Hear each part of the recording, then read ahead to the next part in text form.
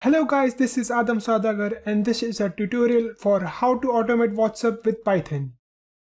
For automating Python, we are going to use a module I made called Supbot. It is extremely simple to use, so let's get started. So for Supbot to work, you'll need to install Appium. Link for how to install Appium will be down in the description below. If you still don't understand it, comment below and I'll make a tutorial video for that too. Okay, so to install Supbot, all you need to do is open PowerShell window and type pip install Supbot. That's it. Now let's create a new script and try out some basic program. So before I write the script, we should check if our phone is connected and debugging is turned on by using adb devices command. As you can see, our device is connected perfectly. So now let's start writing the program. I'll open up Visual Studio Code.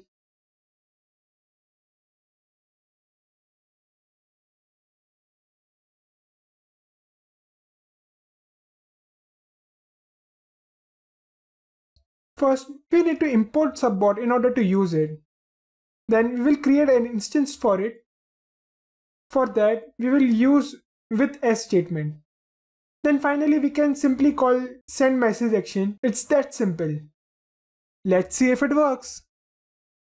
So I'll open up a WhatsApp web window over here so that when the bot sends the message, you'll be able to see it too.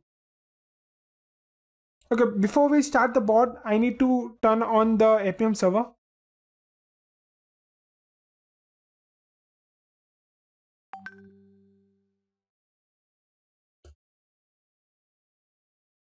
And we got the message. Very cool. So this was a very simple script which just sends one message.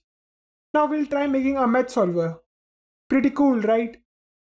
So for that, we will create a callback method as you can see in the documentation. Callback provides us with a contact name and a message so that we can take in the message, use the eval function and send back the reply with a send message action. We will enclose the eval method in a try except block so that if some error occurred while running it, it will just go back to the fallback reply. Usually, if we don't do anything, Supbot will just run everything in the block and it will just finish the main thread and the script will quit. So to avoid that, we can use Supbot.waitForFinish method. So basically it will wait for Supbot to finish over there. What we are doing here is we created a function and we are passing it as a message received callback. In this callback, we are taking the message and we are running it over the eval function, which will return the result. If any exception occurs, it will take this some error occurred message instead of the result. And after we get the result, we are just sending it back to the contact by using Supbot.sendMessage action.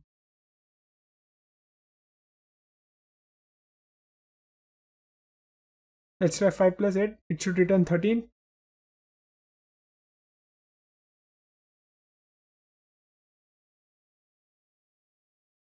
And it gives 13 perfectly. Now let's try writing a bit bigger equation.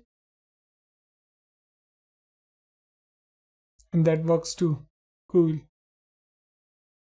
Let's just try something which returns an error. So I'll just do 1 by 0. Let's see if it returns our fallback message.